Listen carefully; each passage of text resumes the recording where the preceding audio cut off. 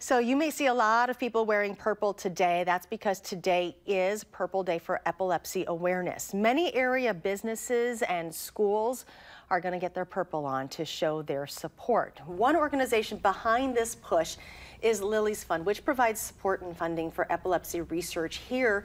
It stays here at UW. Here with more is Anne and Amanda Giroux. Good morning, ladies. Good morning. Thanks for coming in.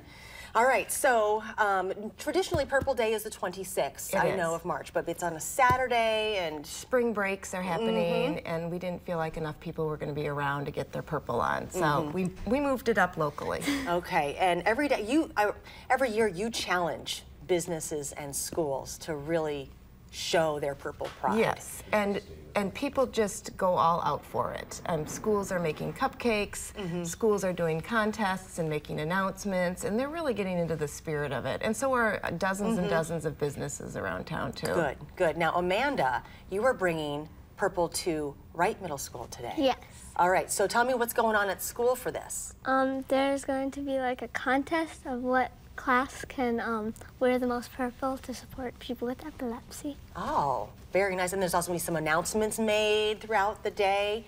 Do you think you have enough purple on? Yes. You do?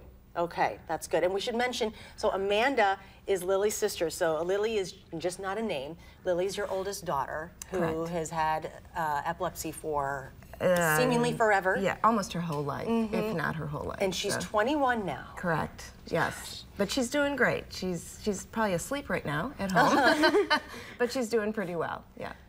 Talk about, I mean, a lot of people, there's still so much stigma out there and so much that people don't know about epilepsy. So what are the little nuggets of pearls of wisdom that you can share with people? Well, 1 in 26 people will develop epilepsy in their lifetime, and so this is a very common disease. And one of the real bummers about epilepsy is not only is it underfunded in research, but there's a huge stigma against it. People are afraid to talk about it. It's just, you know, it is not something that people feel comfortable. And so what Purple Day is about is making people feel supported.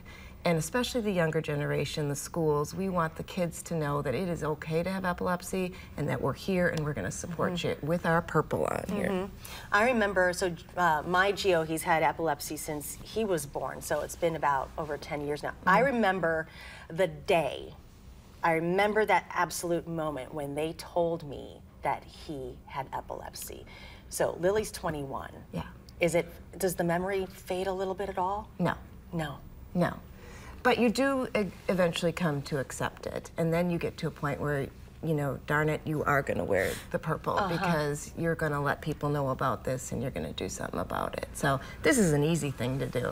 It is a very easy thing. Look how good we all look in our purple. It's not that difficult at all. Okay, and also, if you know, what's so wonderful is that the work that Lily's Fund does, you guys raise all this money for the research. It stays right here at UW. Yeah, all of our research goes to money.